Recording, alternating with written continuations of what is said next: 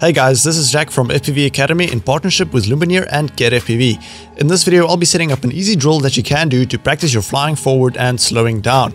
Before we start this video though, we highly recommend you watch the how to fly forward and slow down video where we teach you the basics to be able to do this drill. Once you've seen that, then come back and do this video. Now let's get right into it. Firstly, you want to make sure that you are in a safe location that you can practice this in. Once you have a big open location, you can start setting up the track.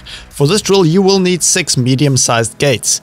Now, same as in the video, we'll be placing the gates around 30 feet apart from each other. Now, exactly as in the how-to video, we'll be doing the same exercise with a little twist. We'll be flying through the gate, slowing down just after it, and then slowly gain some height and fly backwards over it. Once you're over the gate, you can drop back down and fly through it to the next one and repeat the sequence.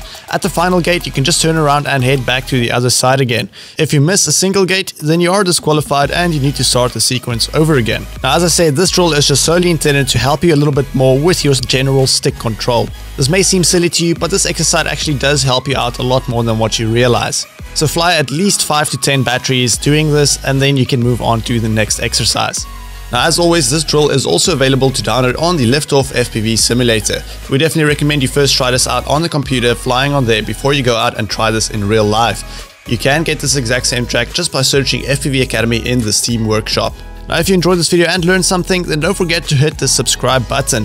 FPV Academy, in partnership with GetFPV and Lumineer, will be bringing out tons of videos that'll help you become a better FPV pilot. Thanks for watching, and I'll catch you guys in the next video.